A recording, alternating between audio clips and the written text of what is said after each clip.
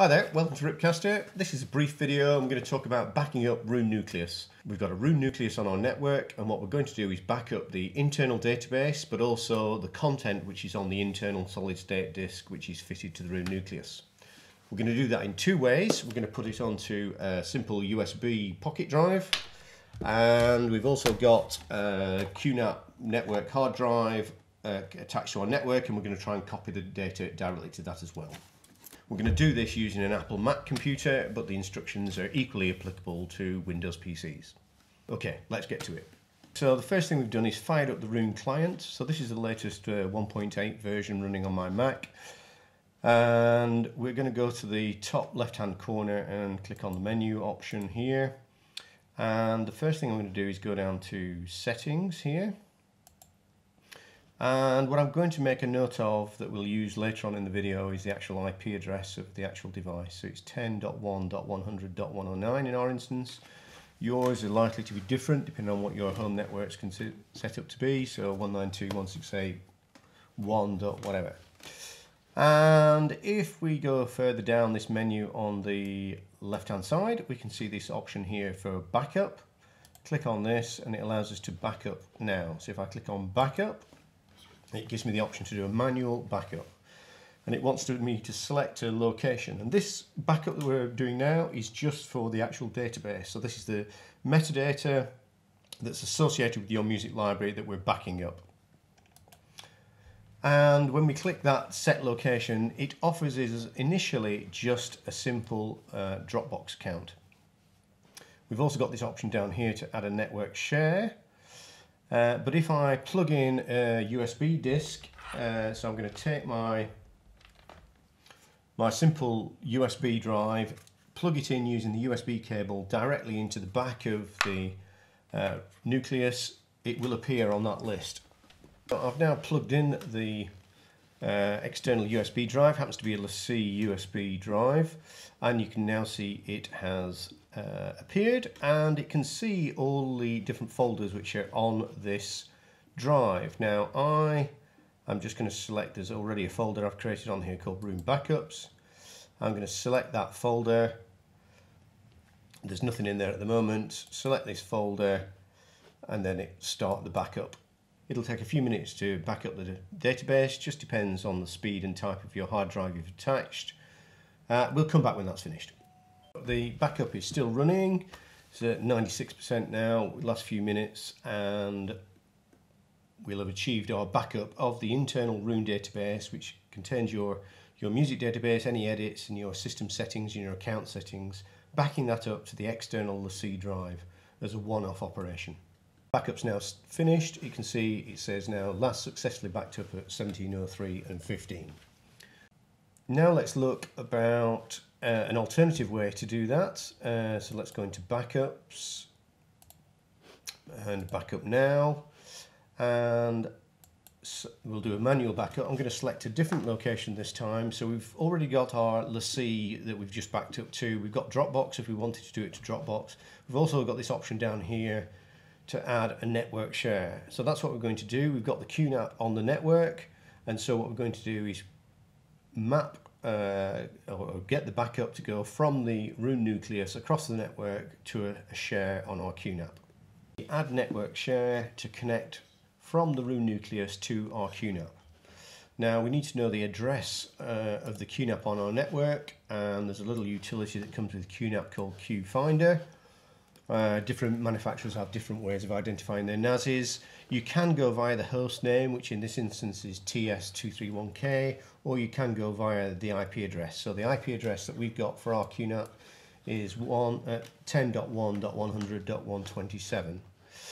So if I put that over there and I'll do add network share, and it wants to know the network share location, and we just put this in //. Now I could put the host name in TS231K, or I could actually just put the IP address in. So I'm going to put 10.1.100.127.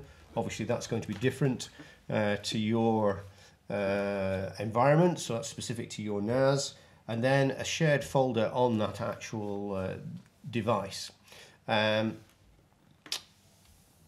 I happen to have a folder called Backups, and the username that authenticates me with the NAS. So I'm going to put my username and my password, and add network share. All right, so it's now got mapped into that particular folder. I can select that folder on the QNAP, select this folder, and start my backup. And again, it's now going to back up from the internal Roon database and put it across our network onto the QNAP NAS. Again, that's going to take a few minutes, so we'll pause the video there and come back when it's done. The two backups that we've one completed and one in progress are just single snapshot backups, so it's a one-off backup. As you can see on this screen, there is an ability to schedule backups so that they recur periodically, and typically you want to do that to some storage which is always available, so a QNAP network hard drive in this instance is a perfect solution. So if we go into schedule backups, go into view, tells us we don't have any currently, so I'm going to add one. Tells me how often I want to do them, so I'll just accept the default, so it's going to do one every 4 days, and it's going to do it at 2 AM in the morning. So you need to make sure that the Roon's on and that your backup device is on and available at that time. And in terms of backup locations, I'm going to select browse, and it already knows about where we've backed up before, so I could send it to my external USB drive that's locally attached to the Roon, or as I'm going to do in this instance, I'm going to select the actual QNAP NAS itself, select this folder and save, and therefore it's going to do that backup automatically on a scheduled basis, in this instance every 4 days at 2 AM in the morning. And it's going to rotate those backups over a period of 10 rotations. And we can do all that setup whilst the existing backup's going on. So we're doing a snapshot backup now to the QNAP, and we've also set up a scheduled backup as well. Our backup's still trundling along here, going to the QNAP, but what we want to do now, so these backups that we've done so far have just been the actual database. The Roon Nucleus that we've got's got a physical solid-state disk in it, which has got some music on it. So if we want to actually back up that content, then again, these are network devices, so we can copy from the Roon Nucleus network device to our QNAP device, or indeed to our Mac internal hard drive. And to do that, we're going to use just standard file tools. So we're going to use Finder on the Mac, or you'd use Windows File Explorer on a PC. So we'll just fire up Finder, and I'll show you how to do that, to copy files from the internal hard drive on the Nucleus and send them to the QNAP. So I've gone back to the general page of the settings on the Roon, just to remind myself of what the IP address is of the Nucleus. So it's 10.1.100.109 in my instance. That'll be different for your system. I'm going to open up Finder. So if I bring Finder across here, and as you can see, it's currently on a music folder locally on the internal hard drive. What I am going to do is, in the Finder menu at the top here, along the top, I've got this option Go, and at the bottom of that I've got the option Connect to Server. And what it wants to do is connect to a server, and so what I do is I can put in the IP address of the Roon Nucleus. So SMB:// and then the IP address of the actual Roon Nucleus, and then I hit connect. It asks me if I want to continue, which I do. It's asking me for a username and password. I'm going to connect as guest in this instance. And here you are, you can see the internal storage on the actual Roon Nucleus. So there are various kind of internal folders which run the actual Roon core, and then the actual storage where your internal and indeed external storage are located here. So internal storage, that's our internal solid state disk, which is physically inside the Roon, and we've still got our lassie disk plugged in, and so that is also showing up here. So if I go into internal storage. You can see that these are now the actual folders where my music is located. At this point, I can perform any standard file operations. So I can select all those files, I can copy them, Control C, or edit copy, and I can paste them into a different location.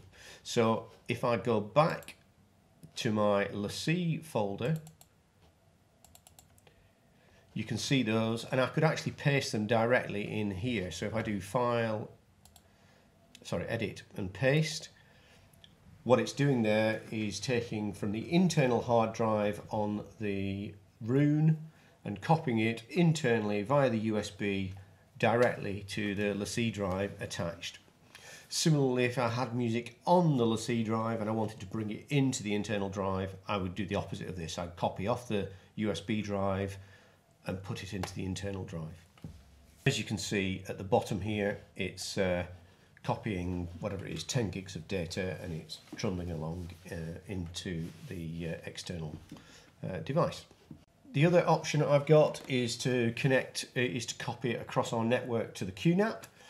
So what I am going to do is I'm going to go to the Go menu again, and I'm going to connect to another server.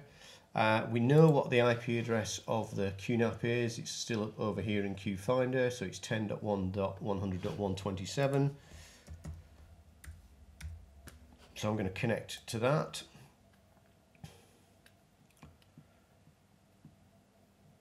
And it asks me, do I want to connect? And yes, I do. When we connected to the Roon, we used a guest account. There was no need to authenticate. We will need to add in a username and a password unless you've got guest access enabled on your NAS.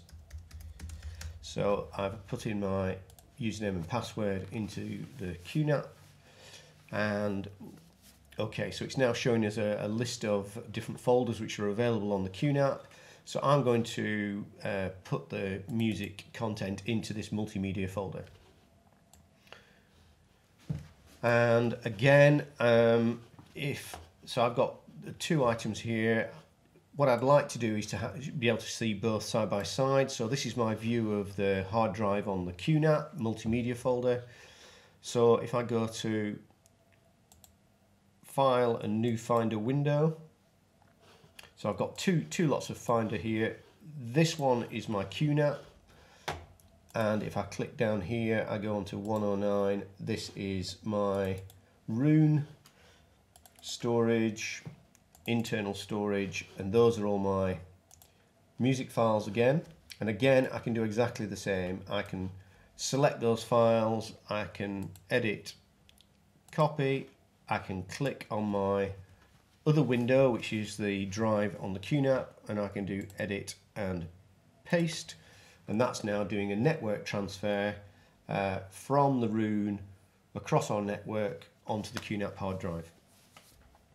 So as you can see, we've actually got two copies going simultaneously here. We've still got the one going to the USB drive attached to the Roon, and we've also got the new copy we've just started from the internal drive to the QNAP.